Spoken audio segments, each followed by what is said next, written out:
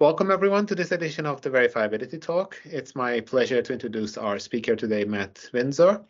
Matt has got his bachelor and PhD from York, and then he moved on to be a postdoctoral research associate on the verifiability node, but also in the RoboStar project, working with Anna. And she will be talking about RoboCert, the specification language for robotics, which was developed in the RoboStar project and in the verifiability node, and also on the case study that we worked on together. So, Matt, thank you very much for having accepted our invitation, and the floor is yours. Before we start the talk is being recorded. It will be posted on YouTube. So if you don't want to appear in the YouTube recording, you can turn off your camera and join as a guest. Thank you again, Matt. Please go ahead. Okay, so thank you very much for having me. I'm Matt, and I feel like I'm a little bit of a disadvantage today because I'm starting the talk having been already upstaged to some degree by another speech that's been made previously in the day that has been taking quite a lot of people's attention, but I shall say no more about that. I'm here talking about RoboCert, which is a notation that we're currently working on for the property specification of robotic software systems, and eventually, hopefully, other forms of robotic system as well. So the general format of the talk is going to be as follows. Firstly, I'm going to be talking about what RoboStar is, the group in which I'm a member as well as the verifiability node. I'm then going to be talking about the particular goal that I want to be solving, or that we want to be solving with RoboCert. And then I would talk about RoboCert, but to start off with, I need to just make a quick detour into a bit of background knowledge with regards to one of the other notations that we have in the RoboStar ecosystem, which is called RoboChart, and that's our notation for design modeling of robot software design. Robot system designs. That's a bit of a sort of conglomeration of words. And then finally they'll talk about RoboCert, give an example, and then say what the next steps are. I'm just a little bit aware that my iPad is slightly leaking audio, so please let me know if that's causing an issue. Firstly, though, I'm going to talk about RoboStar. And RoboStar is a center of excellence in software engineering for robotics. And what does that mean? Well, it's a network, effectively, of lots of different subgroups of people working in the area. I'm from York. I'm working in the York group, but we also have various sites both within the UK and also without. So we have colleagues in Sheffield, Surrey, King's College, more. We have collaborators in the industry as well, with quite a few in Thales as well. And then we also have people working in Norway, Germany, France, China, Brazil, and further afield. So one of the key things that we've been working on is this idea of a set of interrelated and coherent notations for software engineering for robotics.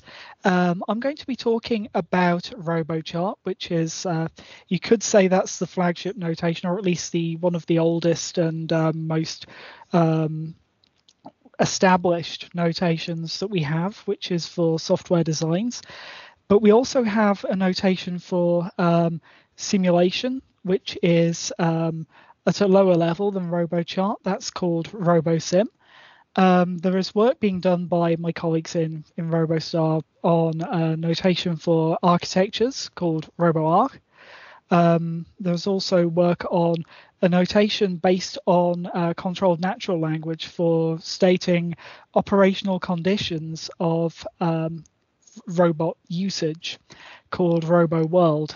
And it's into this ecosystem that the work on RoboCert is effectively becoming part of, and this is going to be the property notation for complementing these other notations.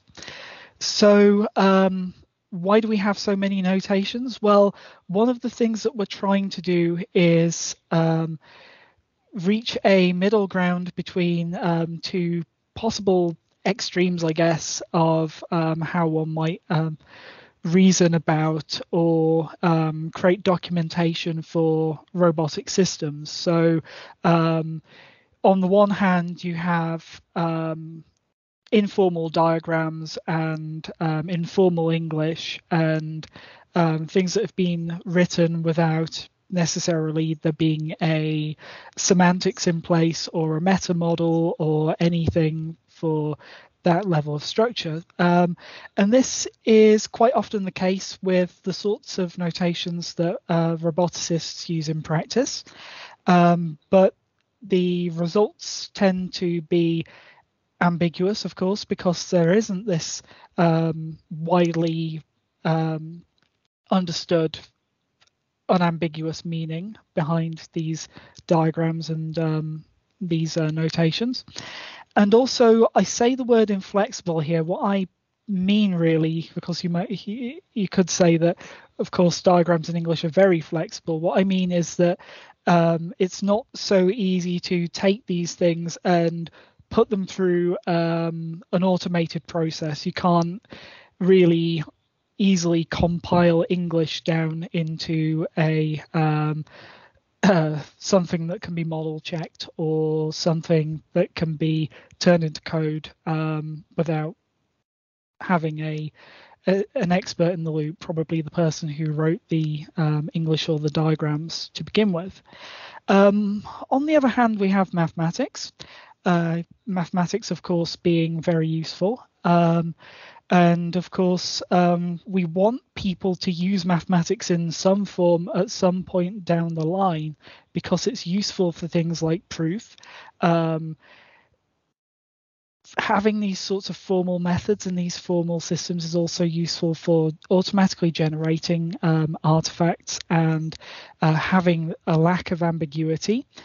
But we have this problem where the sorts of notations that we're going to have in the mathematical world aren't necessarily useful for upselling to roboticists who aren't trained with, say, CSP or TLA or any of these forms of rigorous notation. So that's where RoboStar is trying to find a happy medium where we have these notations that are meeting people at the level of diagrammatic notation and controlled natural language, where it looks like and is similar to what they're currently using, but has the added ability to be amenable to translation down into serious mathematics, or has this backing of serious mathematics that can be used for all the things that we want to use mathematics for.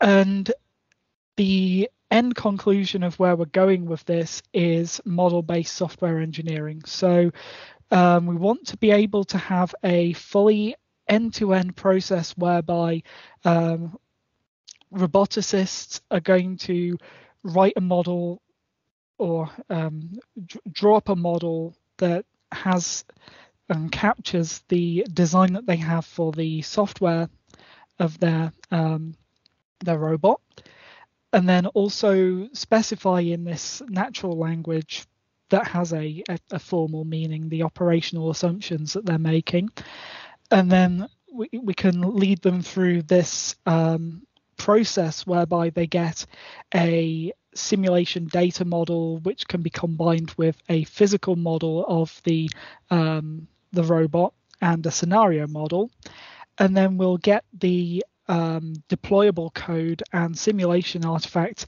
as a process, as a end product of this process, instead of having the situation where we have a model and we have code and they go out for sync and there's a gap between what the code is doing and what the design is supposed to be doing. And one of the things we're really passionate about is trying to capture assumptions and make all of these things traceable and directly related, and thereby reduce what we call the reality gap, which is this gap between what people intended their robot design to be like in the design and specification part, and then the gap between that and what they get out of its behavior in a real scenario.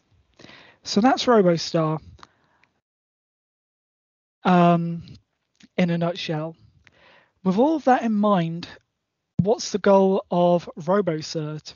Well, the goal of RoboCert is that we want to be describing properties of these robots. And this obviously complements the robot design and all of the various things that we're deriving from that, because it's part of the world of trying to specify around this model what this model should be doing, and having conversations about the model. So if we're trying to describe properties of robots, we want to ask three questions, really. Firstly, what kinds of property are we interested in describing? Secondly, what use cases do we have for these properties? Why are we interested in having the properties in the first place? And thirdly, which parts of the robot software are we going to have properties on? So firstly, I'd just like to address the question of what kinds of property are we going to be putting into this RoboCert notation, because this will influence what the notation looks like and what it needs to have as its feature set.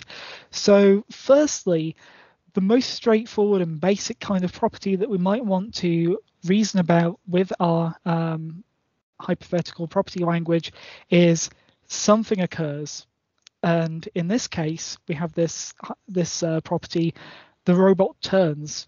And we may want to be able to say with this property that it's always the case that a robot will turn at some point during its operation, or maybe it's possible for the robot to turn, or maybe we want to negate that and say the robot can't possibly turn, or there are situations where it doesn't. And this is sounding contrived with this example, and that's kind of hinting that maybe a language that only talks about occurrences of individual things or sequences of things isn't going to capture anywhere near the breadth and depth of properties that we want to have in this property language. So what other things do we need to be able to say? Well, it would be nice to be able to say when something happens, then something else happens. Or in this case, when an obstacle is detected, then the robot turns. So there's this implicit idea of being able to allow the robot to have any sort of behavior until something that we're interested in happens. And then immediately we sort of override that and say, okay, now here is what the robot is going to do in response to that stimulus. So this sort of causality property, it turned out when I was starting to look at possible case studies that we'd already done that already had properties, this came up quite a bit. And so one of the first things I wanted to do for RoboCert was to capture this in as efficient a way as possible. This is already starting to look like a realistic property of something that would be, say, a obstacle avoidance controller in a robot. But there's something missing here, and the thing that is missing, put it this way, when the obstacle happens, we haven't said when the robot turns. And you could take the most pessimistic approach here and say, well, when the obstacle happens, then it is perfectly possible for the robot to wait until any amount of time, including any amount of time after it's smashed into the obstacle, then it suddenly starts turning. And that's not useful at all, because that's not telling us anything about an obstacle avoidance algorithm, other than it tries at some point, maybe. So we need to be able to specify times properties, and the first thing that comes to mind here is that we need some way of specifying deadlines. So when the obstacle is detected, then we might want to say that the robot immediately turns, or more specifically, more accurately, the robot immediately begins turning. And that's an improvement, because now we have this reasonable idea that it will react. It won't just indefinitely prolong this reaction. But we may have now made the property too specific or too unrealistic, because we haven't factored in the possibility that the robot might detect the obstacle but then have to have some sort of reaction time before it can turn.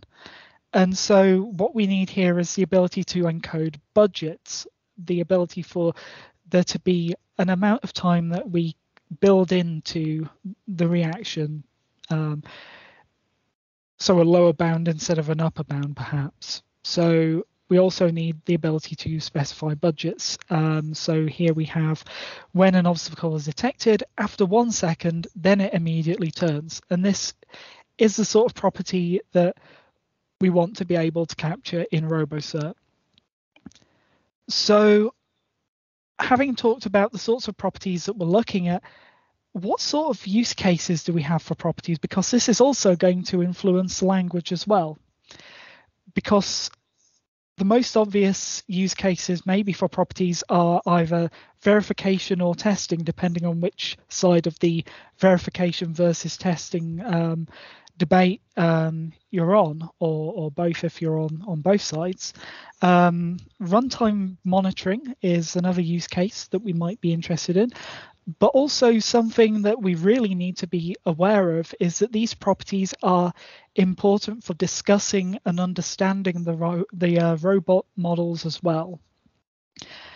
And the properties themselves need to be discussed and understood. When we were talking about the properties in the firefighting UAV, which I do regret I haven't mentioned in this slide deck, but would be happy to talk about in the questions. But for the firefighting UAV, for instance, we have been doing a lot of discussion on the properties which are specified at the moment in English.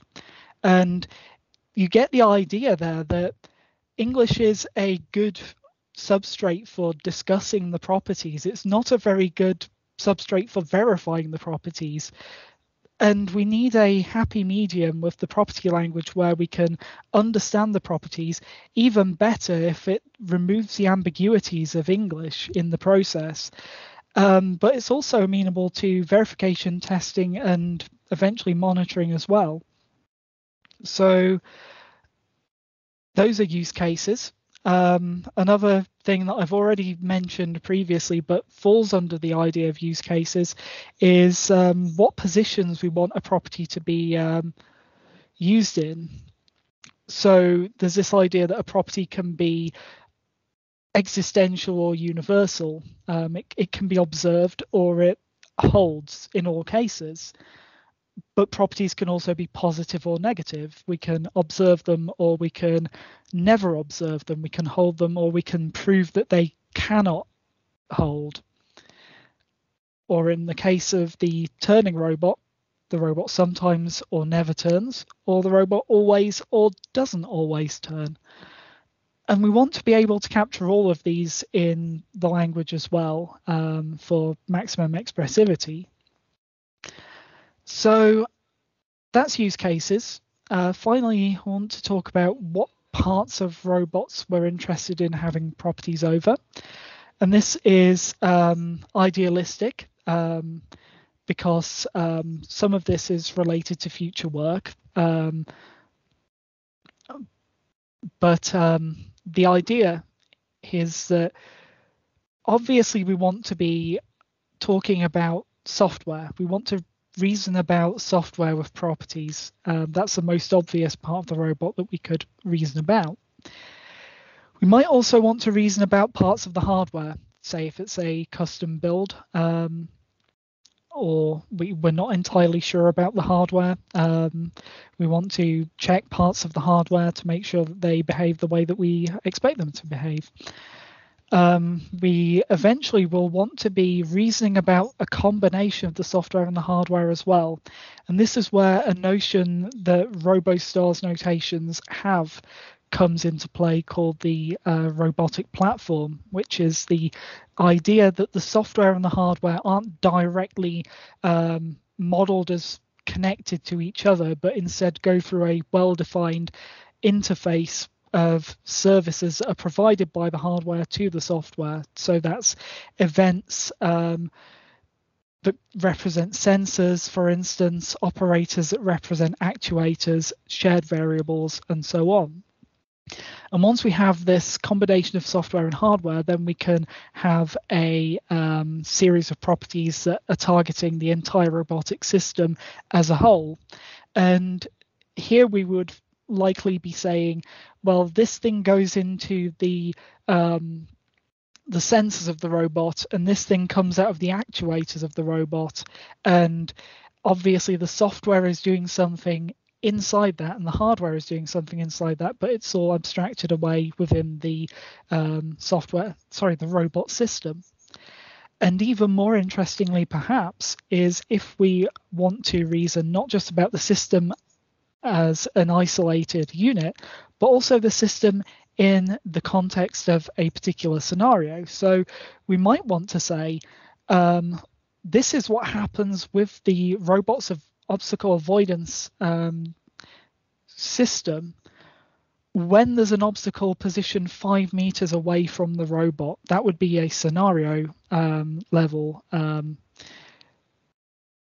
thing, something in the scenario that would maybe form part of an existential property.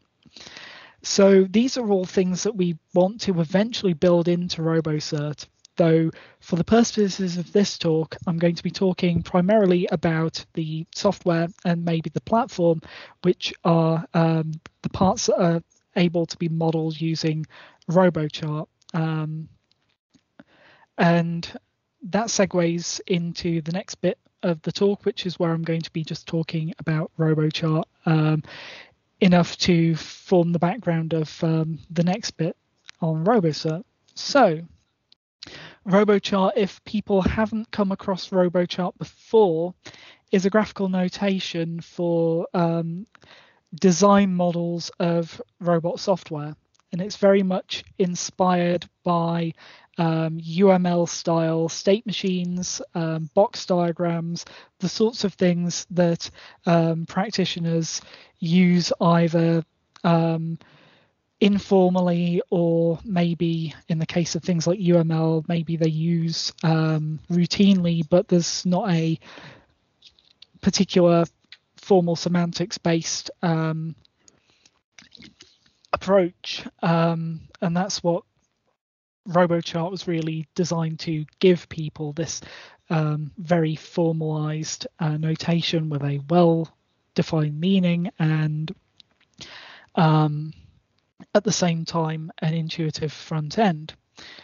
So I probably don't need to go into much detail about what these diagrams are all telling you, other than there are lots of different levels of diagram, all corresponding to multiple different levels of a component hierarchy that gradually go down from specifying the software as a whole in relation to its platform, and we also model the platform in RoboChart as well, all the way down through controllers, which are groups of software functionality, to individual state machines, which, as you can see in the bottom right, are indeed created through state diagrams with transitions, initial and final states, and so on. And this RoboChart component model is very important to the design of RoboCert in ways that I'll come back to later. It's this idea that we have state machines and operations that form controllers that together form a module that then accesses the services provided by the hardware in the form of this robotic platform abstraction. So why do we have RoboChart? Well, the use cases for RoboChart are very similar to the use cases for having a property language such as RoboCert, in that we inherently want to be using both as two sides of a verification setup, or two sides of a setup where we're discussing or understanding a robot system. For RoboChart, we also have this idea that we can generate artifacts from the RoboChart model, eventually by translating through to RoboSim, which is our simulation notation, and then creating simulation artifacts in SDF and other such notations, and eventually also extracting code in C or Rust, or targeting ROS, and so on. So we're going to focus primarily on verification in this talk, not just for RoboChart, but also for RoboCert. And that's because that's the area that I've mainly been focusing on for RoboCert at the moment. And the main verification approach that we use for RoboChart is a refinement one, where we have a RoboChart model on one side. You could think of it as an implementation, but it's really a model of an implementation. We have a specification on the other, and we are going to be seeing whether the implementation, in quotes, satisfies the specification, i.e. its behaviors are a subset of the specification. If it's a, say, a universal specification, if it's the type that says that all of the behaviors have to obey this this pattern, this behavior set, or effectively the converse if the specification is existential, i.e. there has to be some behaviors in the RoboChart model that satisfy this this pattern. So that's our strategy. How we do it with RoboChart is we use a tool called RoboTool to effectively compile RoboChart to another mathematical language for that is well used for refinement verification, and specifically, importantly, because we have this need to specify timing properties, we need a language that supports time. Because it's software, we can get away with the idea of time being discrete, which is very useful.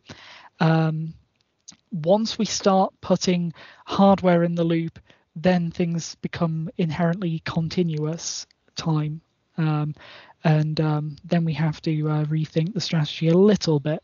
But because we're in the discrete world here, we can use a notation called TOC-CSP, which is a process algebra which supports refinement.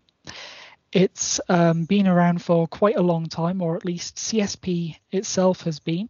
TOC-CSP is an extension of CSP that adds discrete time as a special form of event called TOC. And TOC literally represents 1 unit of time passing. And it's a very intuitive and elegant way of encoding time as an addition to something that was originally based around the idea of composing processes in sequence and parallel with communication and recursion. So until fairly recently, at least, the verification story for RoboCert using ToxCSP looked very much like this, where we had RoboCert, we had RoboTool, which automatically generated some ToxCSP, and then we'd have this refinement relationship embodied by a model checker called FDR4, which would take in ToxCSP in that implementation position and do the refinement under some sort of semantic model. But it would then need some CSP on the other side to represent the specification. And because we didn't really have a high-level language for representing most properties, so properties that aren't things like is deadlock-free or is deterministic, those sorts of core properties, anything else would need to be written directly as a specification in ToxCSP.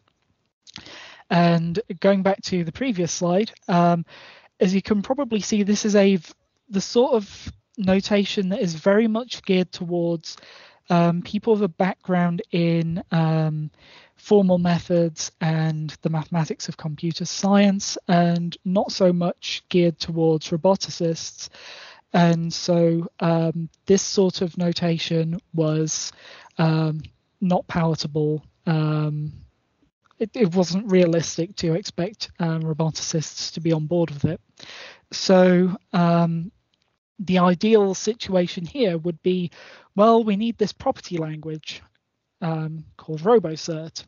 RoboCert will sit here in this position, and it will be a sort of like perfect partner to things like RoboCert, in that RoboTool will carry both of them down to ToxCSP, and then we'll have this nice symmetric behavior where we lower both sides and feed it into FDR. And then we get an added bonus of flexibility here, because eventually RoboCert will maybe be extended to support other notations inherently using this high-level language. So that's the ideal of RoboCert, and that follows us on to the next part of the talk, which is actually me talking about RoboCert. So RoboCert, I'm just going to check my time, is a multimodal notation for properties of robots. By multimodal, I mean as in it has various different subnotations. I may be slightly cheating here because I'm counting ToxCSP as one of them, because RoboCert allows you to just escape into ToxCSP, and you can use FDR to do verification the way it used to be done. There's a controlled natural language that has been imported from work by my other colleagues in RoboStar for properties such as is deterministic, is live lock free, is deadlock free, and so on. There's some work by Randall Ye et al. On doing probabilistic reasoning using Prism and the PCTL language, which targets an older version of RoboCert, and future work is to integrate that into the version that I'm working on. And this talk is going to be about sequence diagrams. There's a reason I showed sequence diagrams several slides ago, and this is the reason. Because the main high-level notation that we're using is based heavily on UML2 sequence diagrams. So it has all of the various features such as parallel composition, looping, alternative choice, optionality. But it's also refined. That's probably not the best word to use. It's augmented to refer very tightly or correspond very tightly to this RoboCert component model that I mentioned earlier, with modules, controllers, state machines, operations. And because it's a sequence diagram with the possibility of multiple lifelines, we allow this idea of having a property over multiple controllers in a module or multiple state machines in a controller as well. But we also have a few extensions as well. We have deadlines and budgets to capture the ideas that I was mentioning earlier.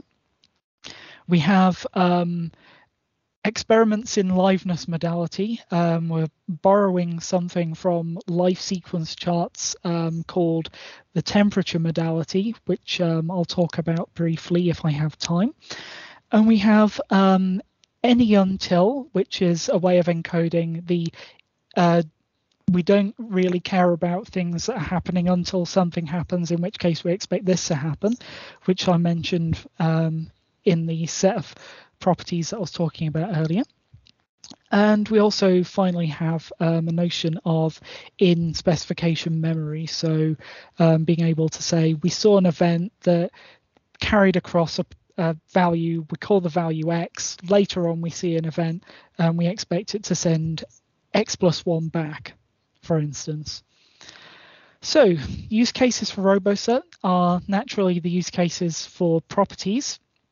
I just wanted to bring this back and say testing and runtime monitoring are things that are in my head as possible use cases for RoboCert, although they are to be explored in the medium to long term.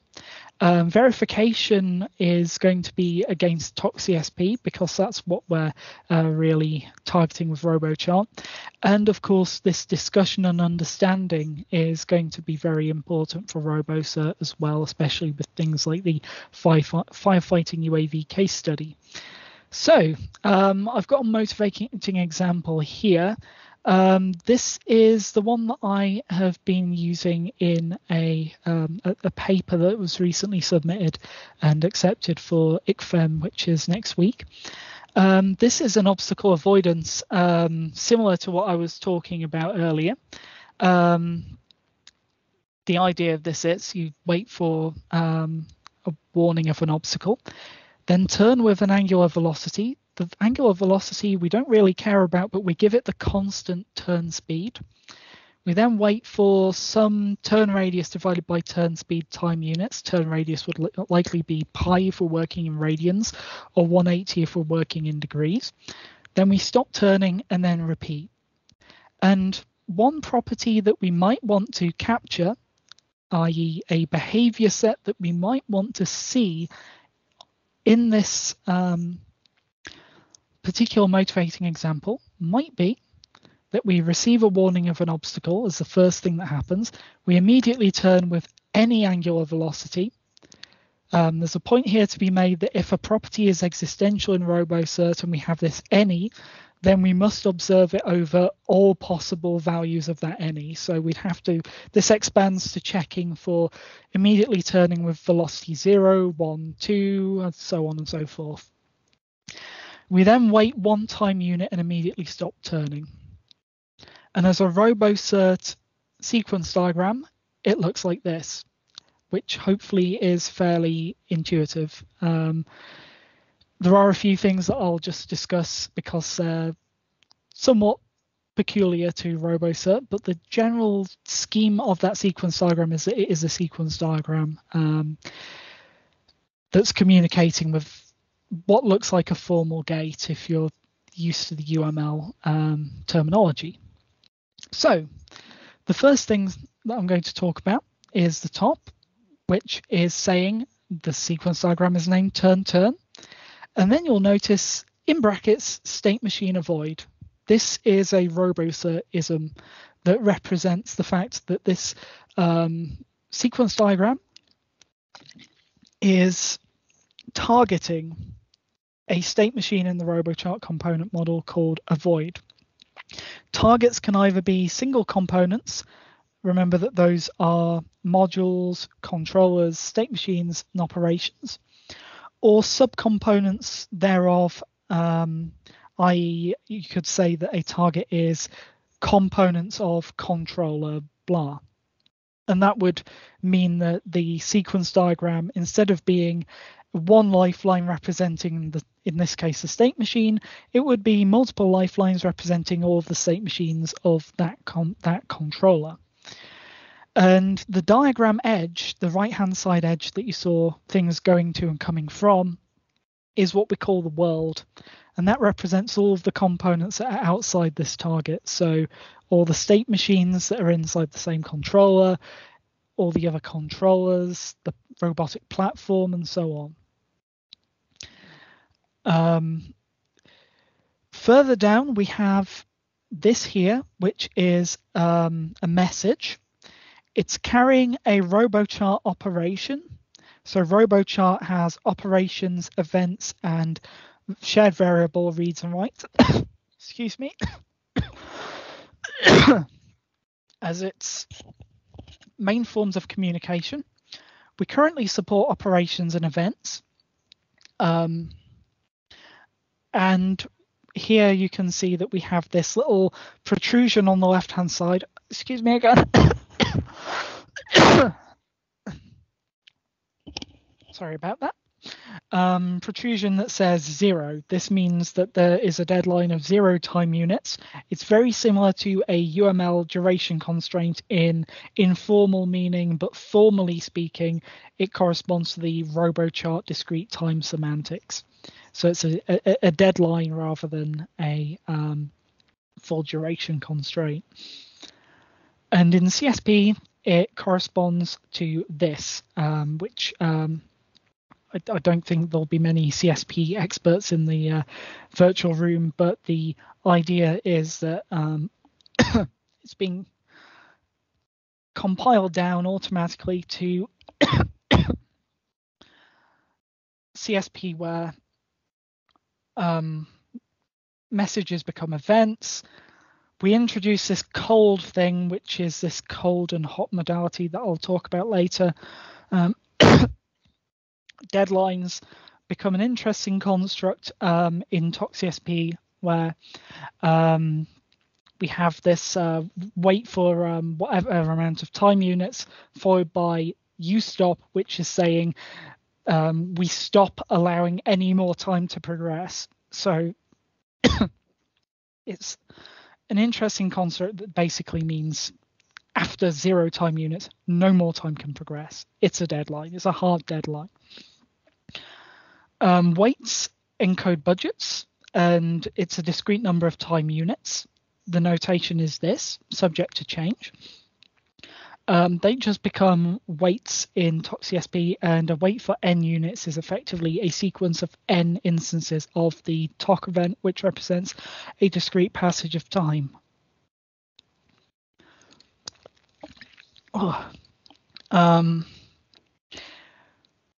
The sequence diagram here automatically gets compiled down into CSP that modulo some reformatting and renaming, looks very much like the CSP on the right hand side.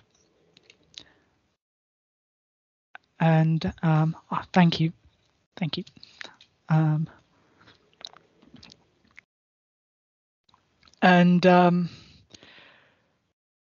So you can hopefully see that whilst in the grand CSP scheme of things, the CSP on the right-hand side is not the most hairy or complicated CSP, it's still not something that you would expect roboticists to enjoy reading, unless they like CSP, which I imagine some do, but not the majority. So we're hoping that the sequence diagrams are going to be more palatable. I'll just do another time check. Yeah, I think I'll be very brief. Temperature is a notion where we're trying to add a layer of liveness, where events can either be cold, i.e. they can be indefinitely put off by the model. It can just instead go, I'm waiting arbitrary amount of time and then I'll engage in the message event. Whereas hot messages must be accepted urgently if the environment is willing to engage in the message. The default is cold modality. And then we have this any until, which is encoding causality. where we have the ability to wrap a part of a sequence in a any until block. It has two parts, and any part which has a set of messages, and any message in that set can occur until something happens in the until block, at which point the until block immediately takes control. And that's how we encode things like that. If obstacle, then turn from earlier. So we also have this distinction between properties and assertions, and we do that for the reasons I mentioned previously, so that we can have properties in all sorts of different use cases and positions, and we make the same distinction that I made earlier between existential, universal, positive, and negative in the assertion language. So the assertion language looks like this, and it translates fairly directly to the input language of FDR, which is CSPM. Effectively, these become refinements in various different directions. And in conclusion, what we're doing here with RoboCert is we're trying to get this happy medium between TOC-CSP, useful for proof, hard to sell to roboticists, and UML and English, widely used, we would posit, by roboticists, but somewhat ambiguous and not amenable to this sort of formal verification. So, in conclusion, RoboCert is the RoboStar property language. We've been working on adding sequence diagrams to capture properties. These sequence diagrams compile down to formalisms such as TOC-CSP, and we've been working on some small scale examples, and we're just at the point now where I'm starting to get bug reports from other people, so I think it's on the verge of becoming something that gets used throughout the RoboStar community, and hopefully the verifiability node community with the case studies going forward. Further work includes adding proper graphical tooling. I have to admit that the sequence diagrams that you saw here, whilst they correspond to a reference manual where I've said this thing here has this graphical notation, the actual graphics that you saw here were hand-drawn in ticks. We would like to have graphical tooling available to make me not have to do that. We want to reason about hardware and scenarios, as I mentioned previously, which will give us the knock-on effect of continuous and as well as discrete time. And it would be nice to target other things other than FDR, eventually theorem provers such as Isabelle UTP, as well as continuous time model checkers like Cora. And finally, more case studies such as the verifiability node case studies, of course. Thank you for your attention. I'll leave two links up. One is to RoboStar's webpage, where you can learn all about RoboStar and RoboCert. And the other one is to the paper on RoboCert, which I'll be giving a talk about in ICFEM this time thereabouts next week. Thank you very much. Thank you very much, Matt. So we have a few minutes we have 10 minutes for questions. Are there any questions? Yes, Thomas, please go ahead. Hi, Matt. Thank you for a very interesting talk. So I just had two questions, I guess, about one quite specifically. In your example, you had both the use of weights and deadlines, where these seem like quite similar concepts. Is the difference that the weight is setting a minimum time limit, whereas the deadline's setting a maximum, or is there something more complex going on there? And my second question was, if you could elaborate on your discussion of potentially expressing scenarios associated to what scenario triggers a given sequence diagram, and if you have any concrete ideas for how this could look? Thank you. Okay, so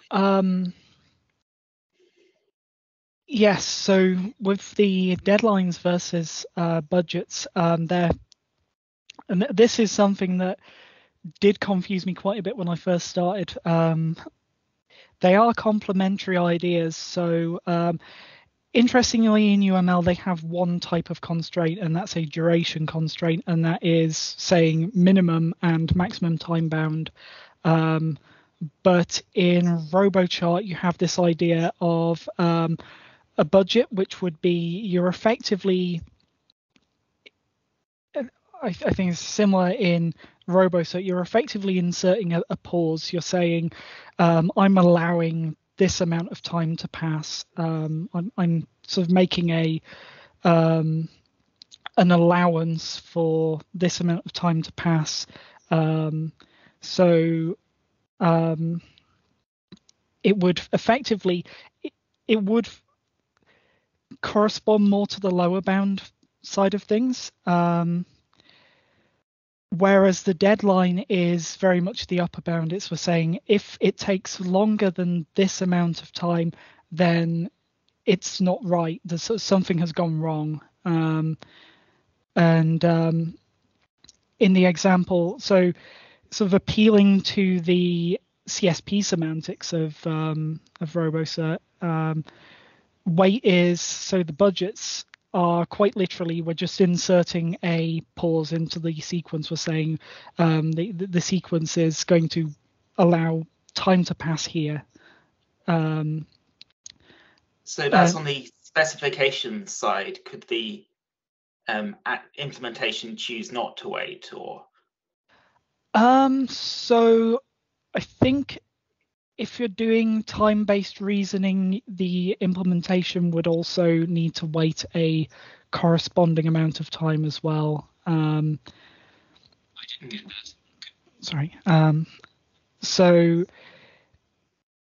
yeah, there is the possibility of verifying RoboCert against RoboChart in a way such that you're taking time into account, and in that case, then if the specification says we wait for 3 time units and then the model and then do something, and then the model does something, it waits for 4 time units or waits for 2 time units, then you may have a problem. I say may because obviously the specification might also then not have a deadline on something else happening.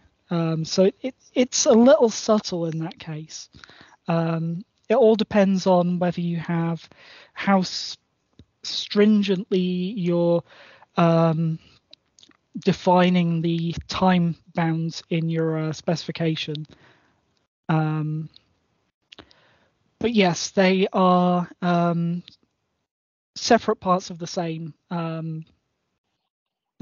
world of timing, the RoboChart timing model. I feel like I still get caught up on subtleties, which is why I'm being a little bit vague, perhaps. But yeah, I forgot to go to the CSP for this. The CSP for this might make it a bit clear for anyone who knows Talk CSP, because it's saying a deadline is literally saying this thing can happen, but if T number of time units happens, then time stops. So it's saying there is no possible valid model where this thing can take more than T time units. So that's an upper bound. That's constraining the upper bound. On your other point about scenarios, that's a really good question, and I think we're too early in the process to have any designs for that yet, but that is something that I do want to start thinking about very soon, because it is going to be where the exciting future work is going to lie. And having any sort of property I know the firefighting UAV certainly is going to have properties that we can start looking at encoding in idealistic sequence diagrams, and from there start talking about what RoboCert could look like. If the other case studies are similar, then that would be good as well. Yes, definitely. I would be interested to discuss if any of the examples on the RAD case study would, say, fit this model. Thank you. Thank you very much, Thomas. We have time for one quick question before we close this meeting. I would have one question. So the question would be, these modalities of existential, universal, and positive and negative, you wrap them around the whole sequence diagram, right? Is there, I mean, I guess that the reason is maybe because it's easy to translate to the model checker that you have. But is there anything where you see that this might not be enough, or where people might want to mix or nest these modalities? So it's, without a concrete case study, it's difficult to know. I do know, so you are absolutely right in pointing out that one of the reasons we do it this way is because this sort of separation of property and assertion, where the assertion is where you make this modality, is something that fits naturally into CSP and into FDR, and it seems to work well for the sorts of properties that we've been working on previously. But I am aware that certainly in the general sequence diagram world, you do tend to get sequence diagrams where you have a big, long sequence diagram, and then suddenly buried in the middle of the sequence diagram, you have a box that says, this is forbidden, and it's this specific thing. And maybe where those, I imagine those sorts of properties are, I conjecture that those sorts of properties can probably be encoded in the sort of way that we're doing it, but whether they're as succinct, probably not. And certainly that's something that might be worth revisiting. But as I say, I haven't actually found yet a concrete case study where I've gone, oh, I really wish I had a negate block in the middle of my sequence diagram. Nor have I thought, I don't know how to translate that into this sort of property. Another thing that I've been thinking about recently is that maybe having it this way makes it more uniform if we want to add other sorts of notation later on, so that we have this uniform assertion language where we say all of these properties, they hold, they don't hold, they're observed, they're not observed, and then the properties could be sequence diagrams, activity diagrams, CSP processes, and so on and so forth. Sorry, CSP, no. Core assertions over CSP processes, sorry. Certainly not CSP assertions. Okay, thank you very much, Matt. I think given the time, we can take the rest of the questions offline. Thank you very much again, Matt, for this wonderful talk. We will have another edition of the Verifiability talk in 2 weeks, when Nicola Paoletti from King's will give a talk. Nicola is someone who does research in testing and verification of cyber physical systems. He's not part of the node, but he does very much related research, and that's why we have the honor of hosting him for the next edition. So please do come to the next meeting. Thank you very much for being here, and see you in 2 weeks' time. Thank you. Bye.